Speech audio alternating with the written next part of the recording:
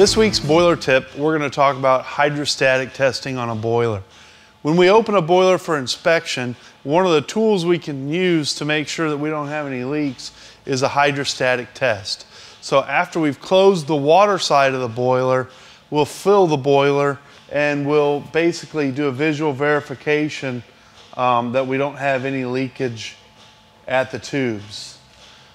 Typically, we'll use the feed pump to pump the boiler up to at least our normal operating pressure.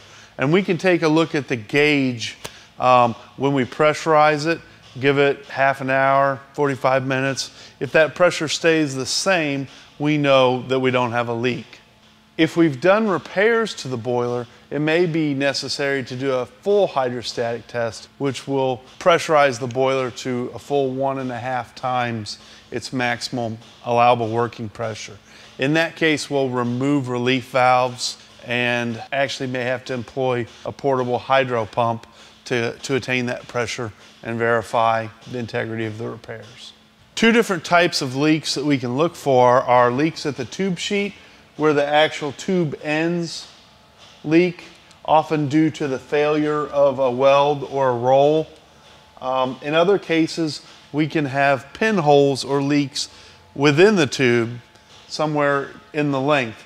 That will show up as a rivulet of water running out of the center of the tube, and in that case, we can usually shine a flashlight in there and see the origin of the water.